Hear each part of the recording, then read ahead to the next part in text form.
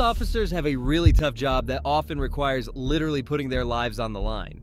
Today, we'll be going through these breathtaking cases where these brave cops put their lives in danger.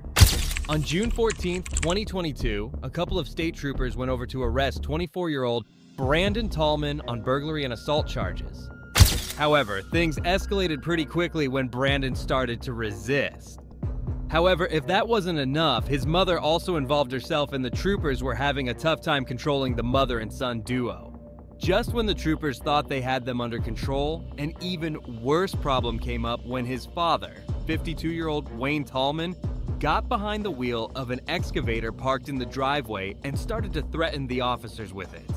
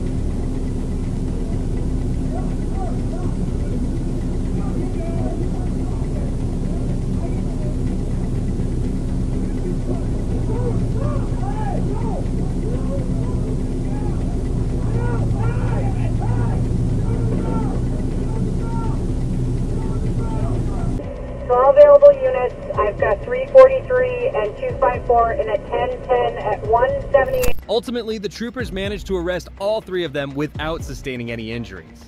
Wayne was charged with reckless endangerment and assault on a protected official. If convicted, he can get up to 11 years in prison. Whereas this incident was handled pretty well, the next encounter will leave you speechless. And that's the end of that tank will stop. Oh my God. Able. On May 17, 1995, the San Diego Police Department was alerted about a bizarre event. Someone had stolen an M60A3 tank and was cruising along the road, crushing cars in its path. Abel, what we need to do is have officers, to the best of their ability and their safety, keep these cars away from them. There's cars that are following them, and I have no idea why. Okay,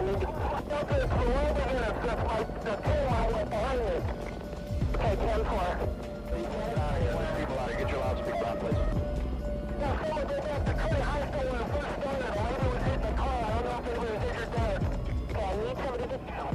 This is the San Diego Police Department. The man who had stolen the tank was identified as 35-year-old Sean Nelson, and he had stolen it from the local California Army National Guard. Everybody get off the street and go back into your house right now. Everybody go back into your house right now. Hey, what's the tank? Tank coming out. Tank Belfort. What's Belfort? There's people following us. If you could stay and keep people away, that'd be helpful. Okay, this is northbound of Belfort. Go out of this bridge. Yeah. Hope he doesn't go off the air. Okay, 210 has 2 units up front, lane interference.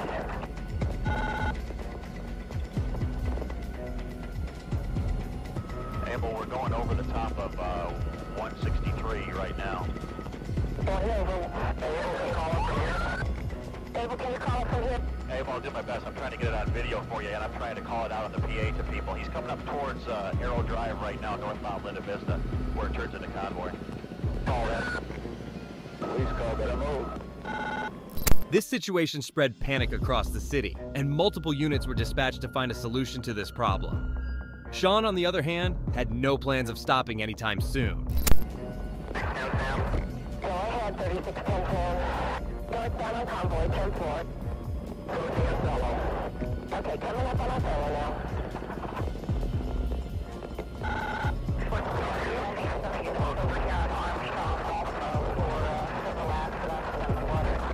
Okay, once again, I have several units. Any unit with urgent. Any unit with urgent. 10-4. 2919 Laura. 670 Sam, go. Paxton, Oak Court ability to control the tank. Up the street, you're in danger. Holy shit. More poles.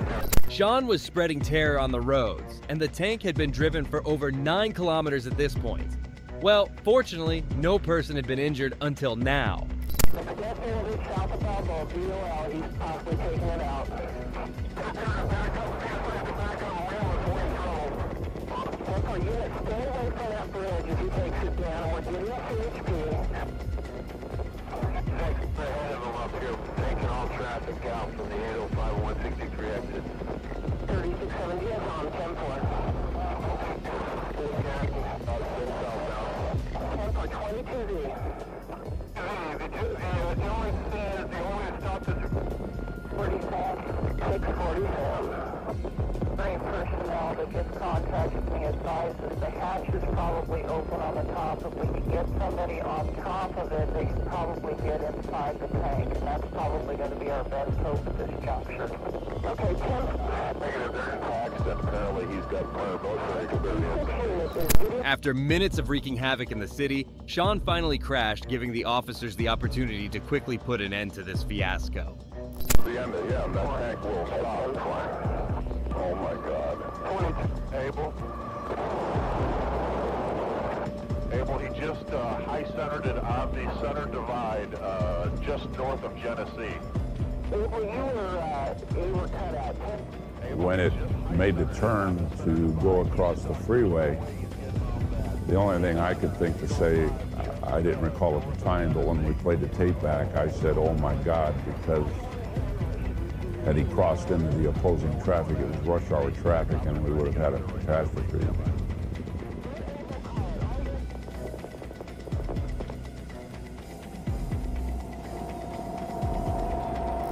The tank did stop and became partially disabled. However, the madman was still inside as he kept trying to move it. That's when the brave officers stepped in and put an end to this drama. For units on it, be careful if he gets loose there. Go ahead, 626. 97 at the armory. 10-4. The track came off. The right track, the track came off the tank. Not going anywhere now. He's just just north of Genesee in the center divide. Several officers got onto the tank and forced it open. They asked Sean to get out of the tank. However, he refused and kept on trying to drive away. The officers then shot him and ended up killing him. This matter did raise questions about the military's security, but the officers' bravery throughout the incident was commendable. Well, this incident was definitely troubling, but the next encounter will put a smile on your face. If you can flip it, flip it! On March 23rd, 2024, several officers were dispatched to a dispute call at a waste management facility. As the officers arrived on the scene, they saw something bizarre happening in front of their eyes. Okay, it's not like a tractor? Yeah. Okay. Any idea what he's doing? No idea. No, we have no idea. Stop! Stop! Stop! Hey! Stop! MPPA radio. An individual who's driving a four-wheeler tractor is not stopping for me. I have no way of stopping this vehicle. He's going to go out on the main road. A former employee had stolen a large yellow front loader and kept on driving it around the property and even got on the main road, leading the cops to a wild chase. Seeing this, the officer asked help from another employee of the facility, asking him to get onto a similar loader and stop the individual. Dick, watch your dick, he's ready. I can't control him. Grab your machine. What is it? One of those things? How fast is it? They can get up to probably about 30. Okay, grab that. Quick, quick, quick. Making a left.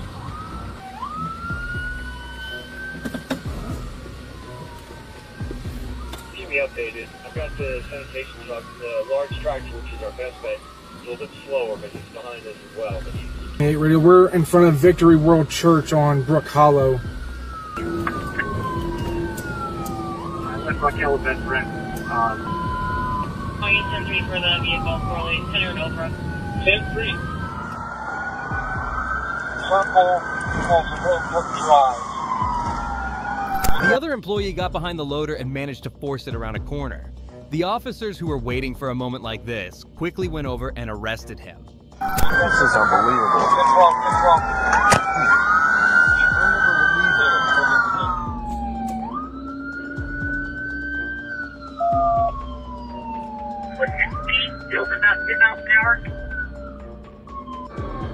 Keep him up! Hey! Flip it! Flip it! If you can flip it, flip it!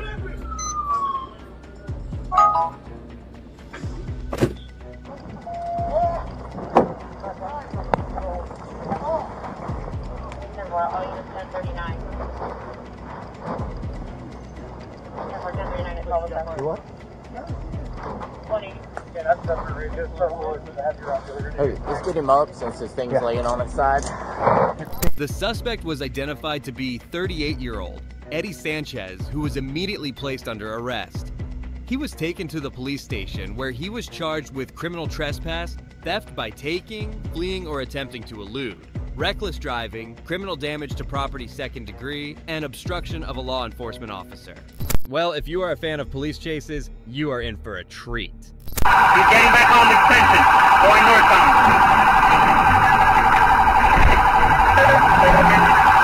In April 2016, the city of Doral police was alerted about a suspect who had stolen a flatbed load truck with a forklift on it. Having such a massive truck out loose on the roads was a big problem, which began a crazy pursuit.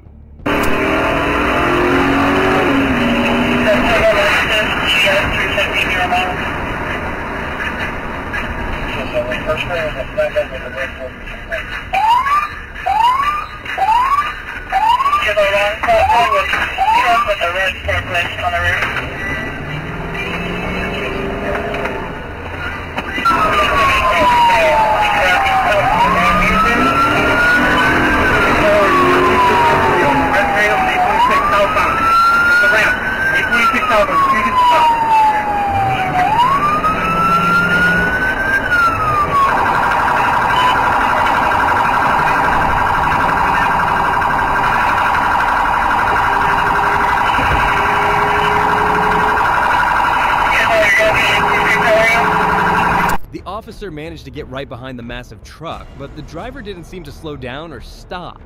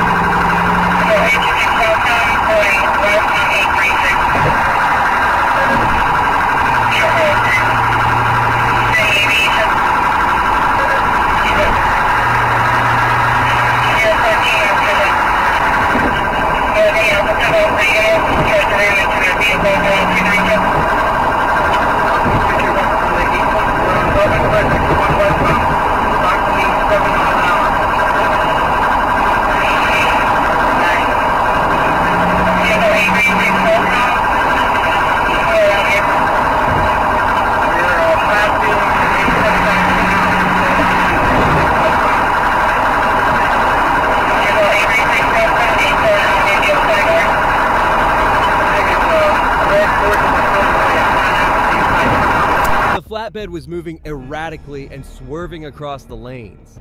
It had become a huge problem for the people on the road, and just by then it ended up causing a devastating accident.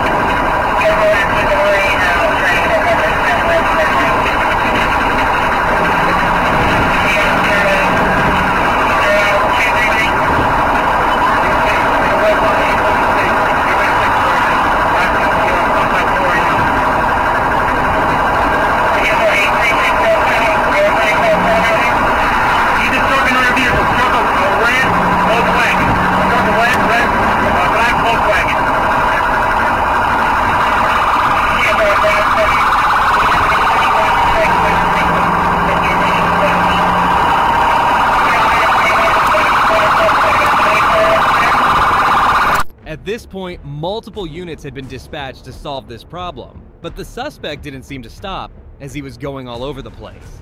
Getting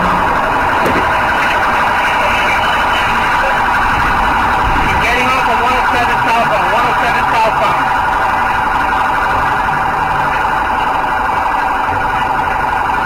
107 southbound, getting off on the ramp. Losing control, you think he's going to bail out? He's getting back on the extension, going northbound.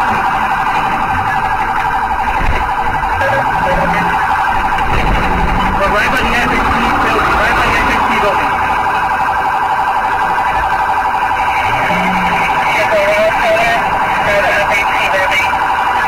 I have no clue what the suspect was thinking at this point. There was no way he could beat the cops with a huge vehicle like this. Despite this, he kept on creating even more trouble for himself.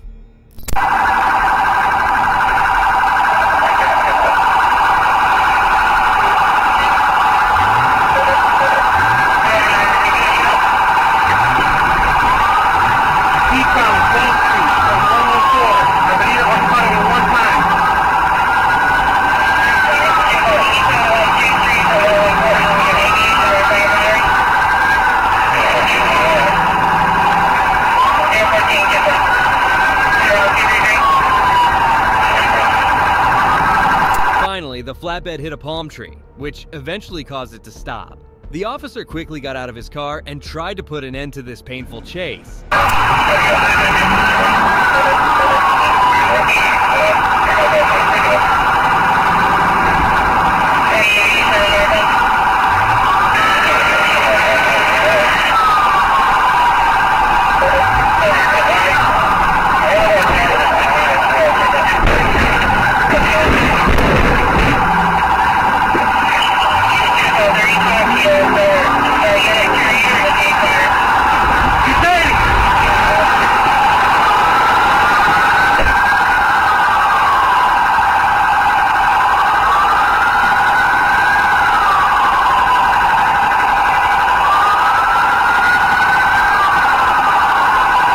The officers arrested the suspect immediately, and he was taken in without any incident.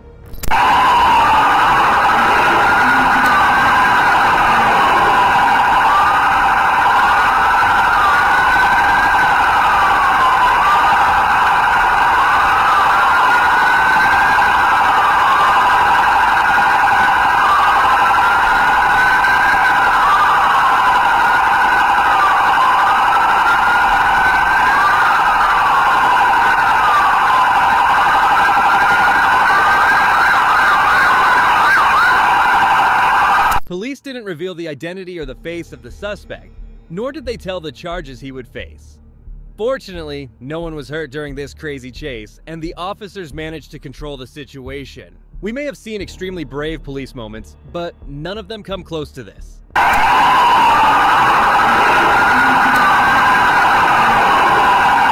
Police in Brazil came to know about a plane that was about to take off carrying stolen computers, telephones, and printers. The officers who were chasing the plane on their car thought of the most brave yet dangerous way to stop this smuggling. The officers managed to arrest the individuals, and later it was also discovered that the same plane was used to smuggle narcotics from Bolivia and Colombia. And it wasn't the last time an officer was involved in a bad accident.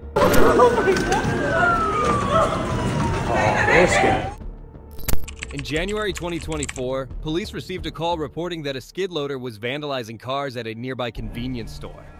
The LPD claims that after that, the driver, who was later identified as Samuel Payro, went to a Home Depot parking lot. Dude's gonna take on the car.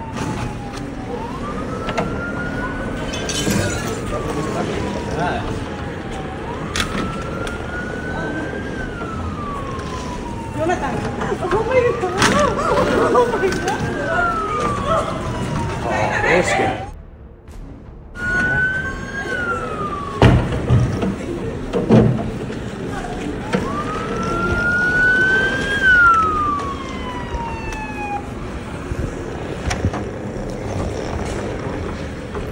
Payro crashed the skid loader into the police cruiser as soon as the cops arrived. According to LPD, Payro allegedly caused damage to the exterior of 2 businesses and many cars during the incident. LPD also reported that one officer pulled out a pistol, but he did not fire. He was later charged with second-degree assault on an officer, criminal mischief, and second-degree assault. If you think the previous suspect was eccentric, the next one took things up a notch. Shut it off now! Shut it off! On January 11th, 2024, after a suspect fled from police in a skid steer loader, a deputy tried to chase him on foot. Alright, driving through the back area. Backyard area. Sorry, still on the skid steer.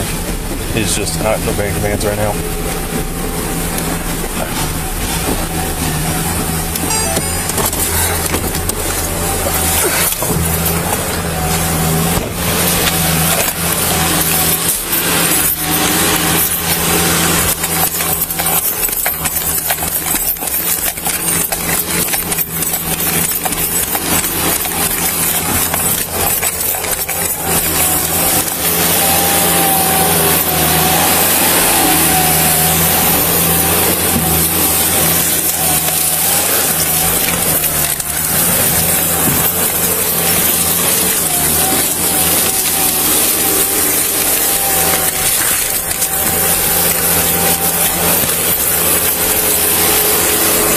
Deputy attempted to climb up the vehicle in order to apprehend the suspect. However, the suspect, who was later identified as Zachary Henry, used the machine to pull him off of it. Shut it off now! Shut it off!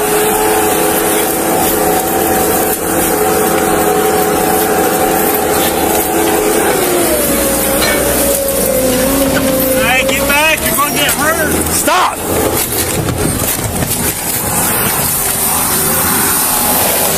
Stop it now!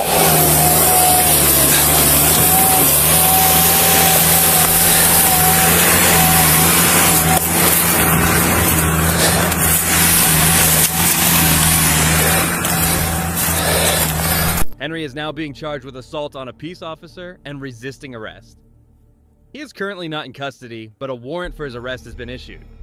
Well, that brings us to the end of this video. Today we got to see some of the craziest police encounters that put their lives in danger. We have to appreciate the level of commitment shown by these brave cops who didn't fear for their lives. As far as the crazy suspects go, gladly all of them were caught and charged for their crimes. These officers surely deserve our respect, as they are the ones keeping our country safe. If you agree with me, please consider showing your support by liking this video, and also make sure to subscribe to stay informed about future cases like these. Also, if you enjoyed this video, check out the next video here.